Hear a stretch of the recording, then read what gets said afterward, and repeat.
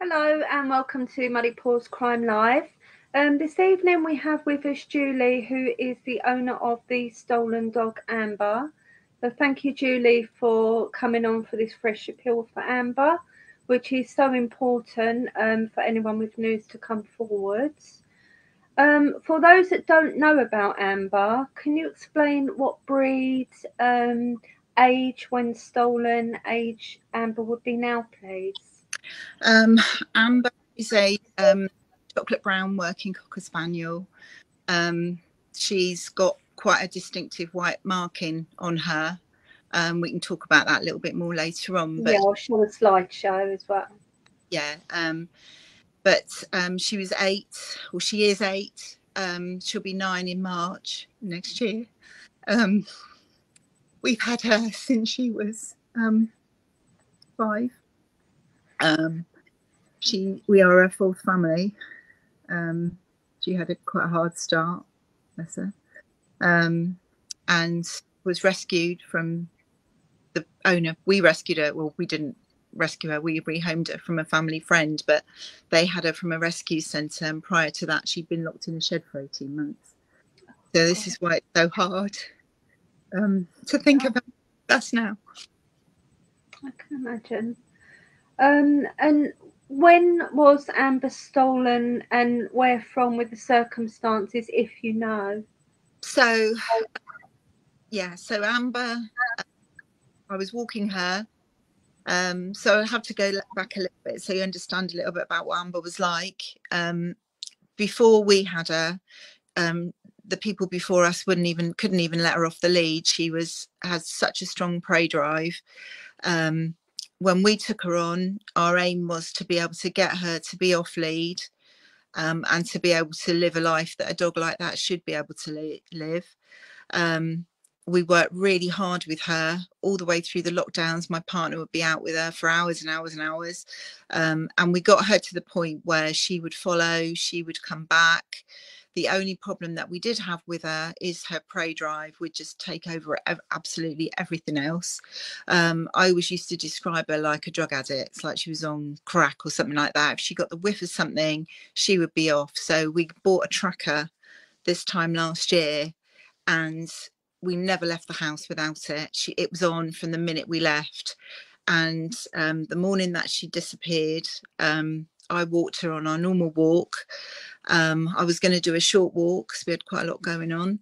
And I got to the field where we would normally let her off lead, which is an enclosed field. And she was like, "Oh no, Mum, can we go a bit further?" And I thought, I'll take her up a bit further up the lane and then we'll walk back along the beach. It was a bit a longer walk for her.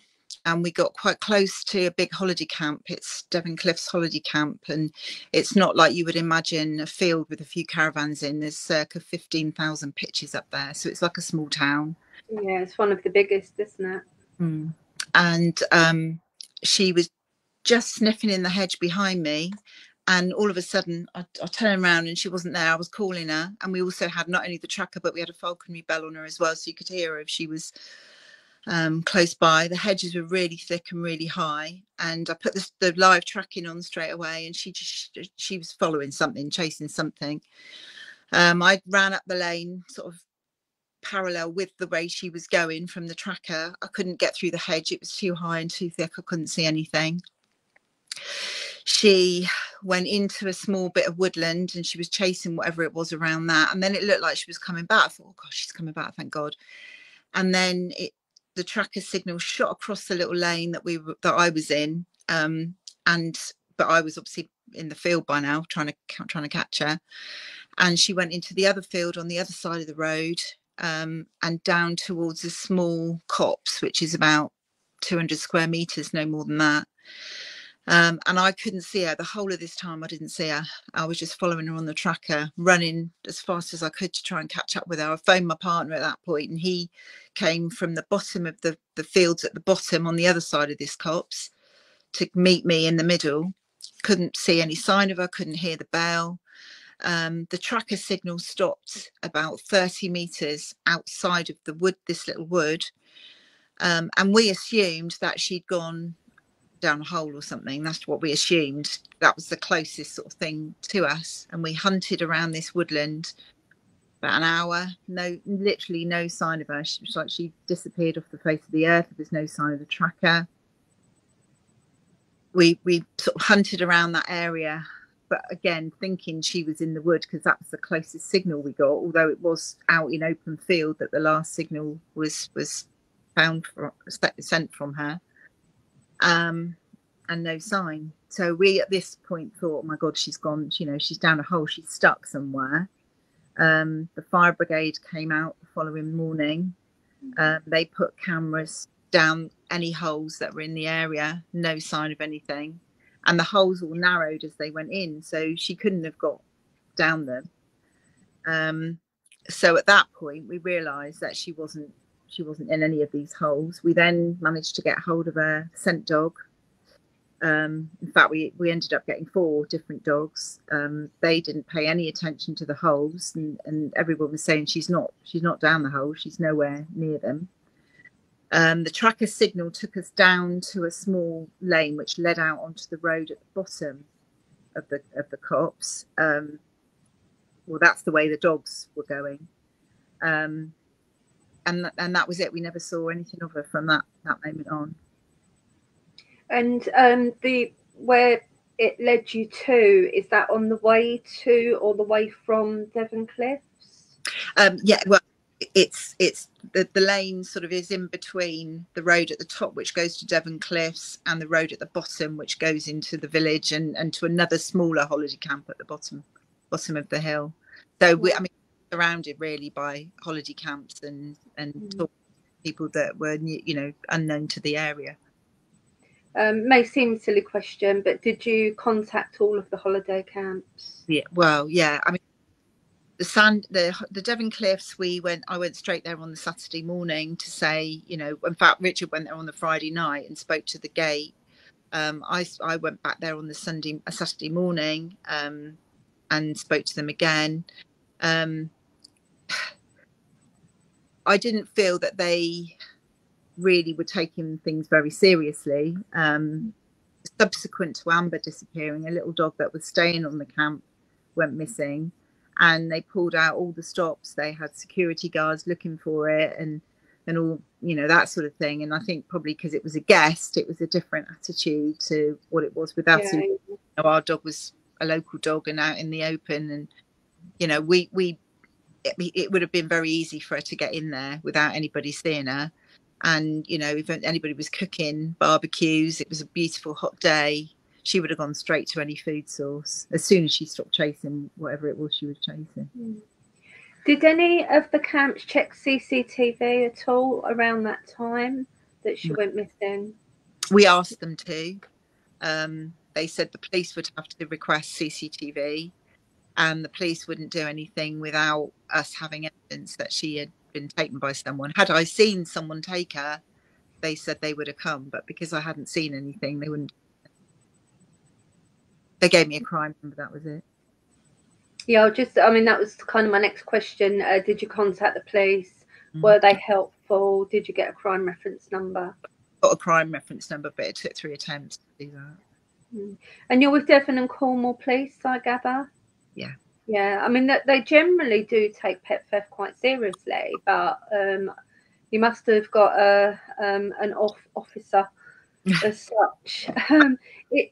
And can you just remind us what date Amber was stolen? 27th of May. Right, okay. So the camps would have been quite busy at that time as well. It was the week before the Jubilee. So it was absolutely heaving. I mean, the town was busy, the camps were very busy. Changeover day is Saturday morning. So, you know, it would have been very easy for someone to pick her up and be away, you know, before I mean, bearing in mind that the fire crew didn't come out till the Saturday morning, we weren't, you know, at that point, we still thought she might have been down a hole. So she could have been long gone before we even started sort of searching. Yeah. And was she the sort of dog that would go up to a stranger or be coaxed very easily? Loved everybody. She loved everybody. She would walk up to anyone. I'm talking about her in the past tense, and I know I shouldn't be doing that. But she, I mean, if we have fans here, you know, we live in an apartment block, and anybody who comes here to service the building, she goes straight up to them. She loves the van. She always thinks that workmen have sandwiches, you know, and she walks up to anybody she meets with her tail wagging. I know my dog, and when she finished chasing whatever it was she was chasing that day, she would have walked up to the first human being, especially if it was maybe a dog walker or somebody like that. Walk up to them, a family. You know, she loved kids. I've got grandchildren. She loves my grandchildren. You know, she would walk up to anybody with her tail wagging. You know, roll on her back to have a tummy rub. She, you know, she loves everyone. She's just such a friendly dog. She doesn't bark. You know, she's just a wonderful dog. Sure. Karen's just asking in the comments, do you think the tracker ran out of charge or turned off?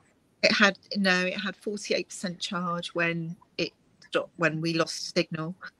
I contacted Tractive Tracker 3 times because I wasn't satisfied that they really had given me any information at all. And on the last attempt, I actually I emailed them and said that I wanted someone senior to contact me, that I felt that they were culpable in the loss of my dog.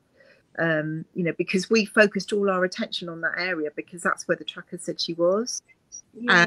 And they said it had been damaged.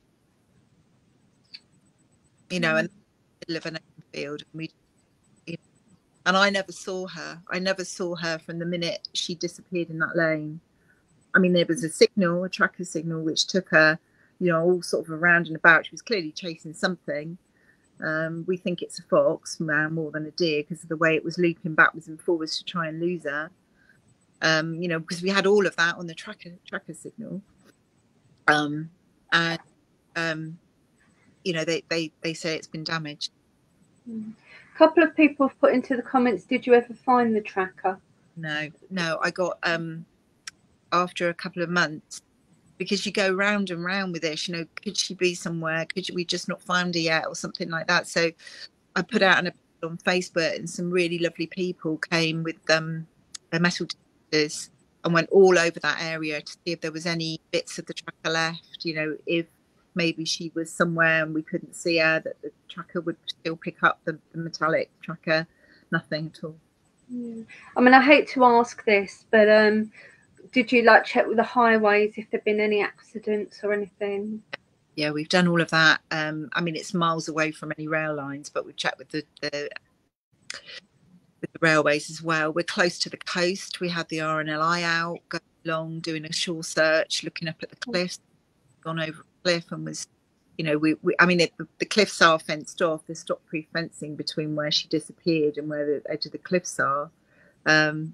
And also we checked what time, you know, the tides were that day, because the height, you know, if she'd gone straight off and hit the water and then gone out to sea, but the high tide was much later in the day, so someone would have seen her. She'd have been running around.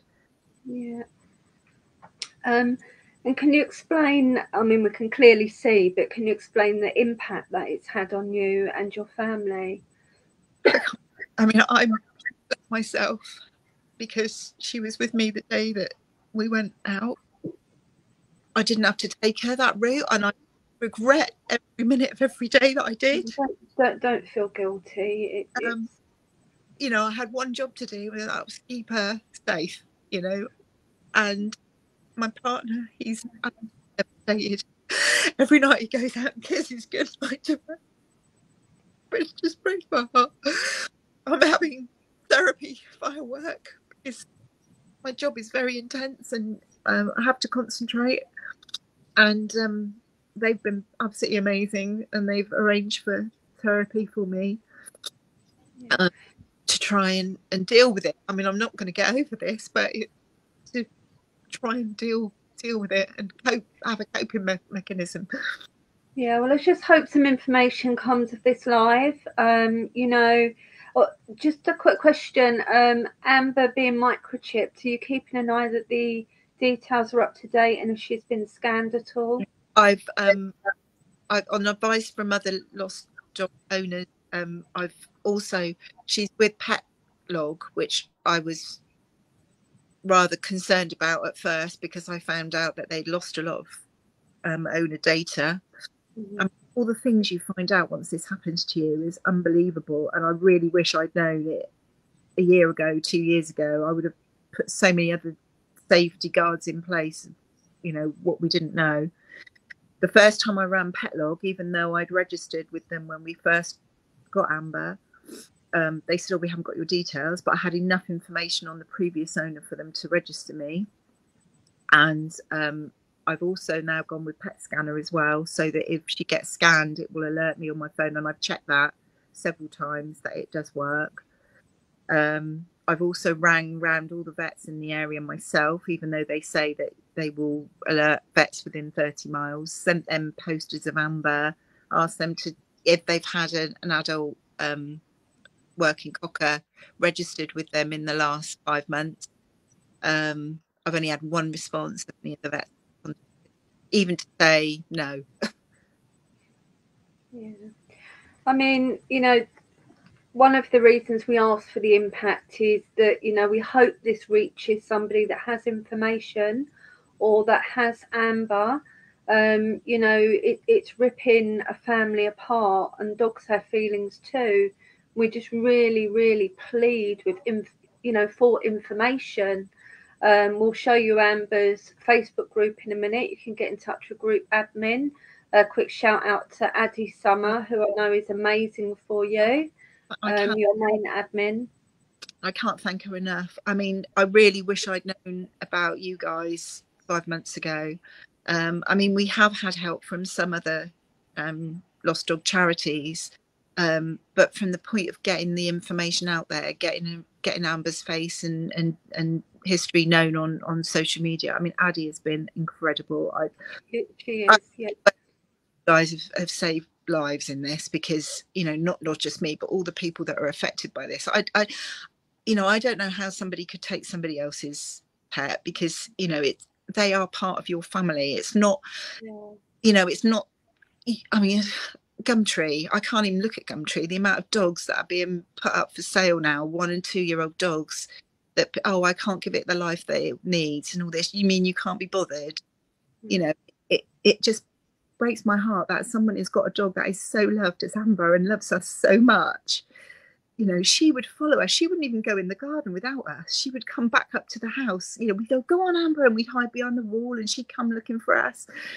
You know, she just loved us. You know, it was like she'd found her home at last.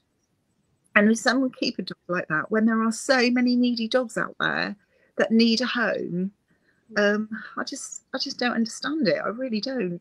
Yeah, well, let's try our best to get Amber home for you, and as soon as possible. We work very closely with Addie. She's lovely, hard-working, such a caring lady. You know, Muddy Paws will do all we can for you as well. I do have a couple of ideas I'll speak to you after about. What we'll do now, just wanted to touch also on, I know that you feel very guilty, Julie, but you're not to blame for a thief's greed, you know, or for anyone stealing Amber or anyone not coming forward with information. Grief is part of, we actually do a private support group with a counsellor, and you know, you when your dog passes away, it's hard enough, but you have closure, you know what's happened. But when you don't know what's happened to your dog, where your dog is, it's the non-closure that causes so many different feelings. But please don't feel guilty. You know, you love Amber so much, and you did everything you can, and you're doing everything you can to keep, you know, to get her home. So please, I know it's easy for me to sit here and say, but please try not to You feel understand? guilty. You know, at the end of that, I don't think I'll ever lose that. Not only me, but what it's done to Rick and what it's done to Amber. I can't even think about what might be happening to her. I can't. Yeah, I know. Well, what I'm going to do now, Julie, I'm going to show a slideshow of Amber. I hope my internet holds up. I do apologise in advance if it doesn't. If the slideshow doesn't work properly, we will put it into the comments after for everybody to have a look at any markings, or, you know, just please keep a lookout for Amber. If you're a friend, neighbour, family member, or someone who has Amber or who has information, you're not going to get in trouble. Or keep saying this, you're not going to get in trouble with the police. The owners just want their dogs home. That is why we're doing these appeals. Okay, so I'm just going to show the slideshow.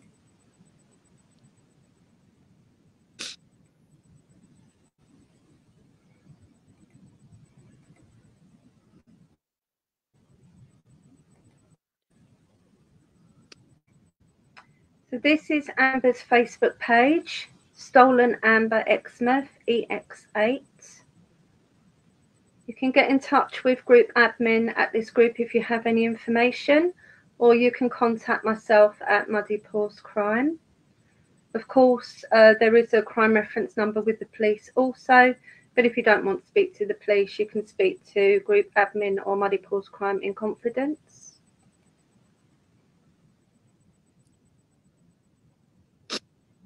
It's such a beautiful dog.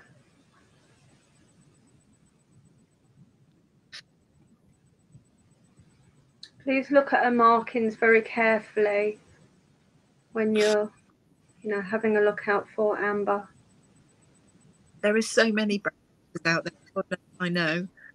I've been chasing people around the town ever since she went. But her markings are really distinct. You know, that cross on her chest, the white goes all the way down her belly. She's got a thin white line. I mean, a lot of brown cockers have a white muzzle, but that thin white line is quite rare. Mm-hmm. And most distinctive of all is her leg. You know, she's got an injury to her right foreleg, and there's a scar about 3 inches on that leg. She has a very slight limp, so. Right, okay. So everybody please look out for that. Any dog that looks like Amber limping. It's a very slight limp. It's almost, when we had her on new move and it really came on.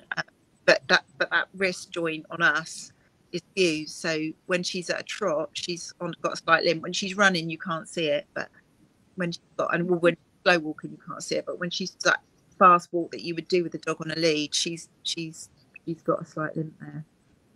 You can see the leg there. It's sort of that. Yeah, just go back to the leg. Oh, bless. She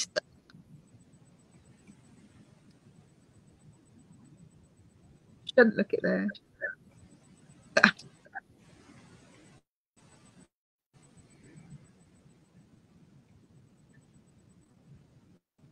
She's busy, you know, she's never still. Video.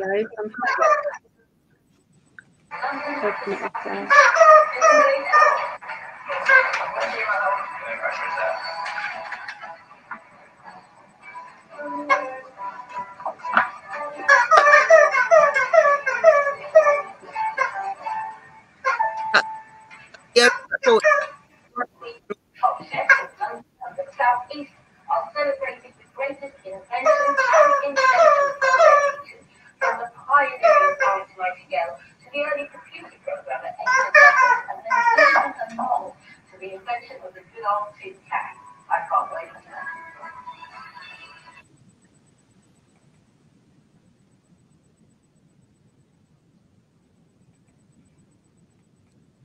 She looks so different when she's got a long coat to when she's got a short coat, and she was clipped short the week before I lost her.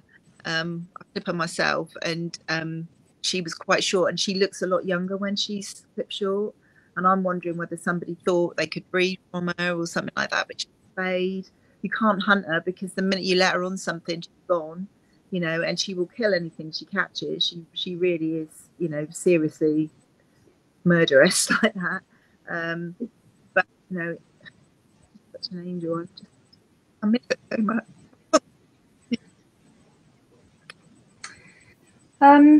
So if the thief is watching, or anyone with information is watching, or we ask people to share this around nationwide as much as possible. It will go on Twitter, it will go on YouTube also, and obviously all over Facebook. What would your message to the thief or anyone who has information be? Please, please, let us know where she is. You can contact her. You can take it to vets and say you've been. I really don't care. about you at all. I just want my dog back. You know, she is not an easy dog. You know, she needs exercise. She needs a brain stimulated. If someone's keeping her indoors all the time, or keeping her in a shed or a kennel or something, she will not be a happy dog. She'll be trying to get her way out. She'll be trying to dig out. You know, bearing in mind she spent 18 months of her young life locked in a shed. You know, and we were able to have that dog running free in a field. You know, enjoying life, running around with other dogs. It's just so unfair. Please give her back to us. She should be with us. Yeah. Okay, well, thank you, Julie. I know it's really, really difficult for you to do this, but also really important, because we want to get Amber's, you know, face out there as much as possible for you. So for myself, if anybody has any information at all, please come forward. As myself and Julie have said, it's not about the police, it's not about you getting in trouble. I just want Amber home. She had a bad start in life as it is. Please let that little girl go home. You know, her family needs her. She needs her family. She's not your dog. There's plenty of other dogs you can buy. Just please let Amber go home. Well, thank you, Julie. If anybody is a member of Amber's group, if you can keep sharing, inviting people, share the live wherever you can. So people can see the impact this has had on Julie. If you're not a member of Amber's group, can you please join up, and also please share. I'll put the slideshow into the comments so everybody can take a look properly at Amber's markings. If Julie thinks of anything else in the meantime, she'll put a comment into the comments, you know, for something specific for you to be looking out for also. I'll be back tomorrow.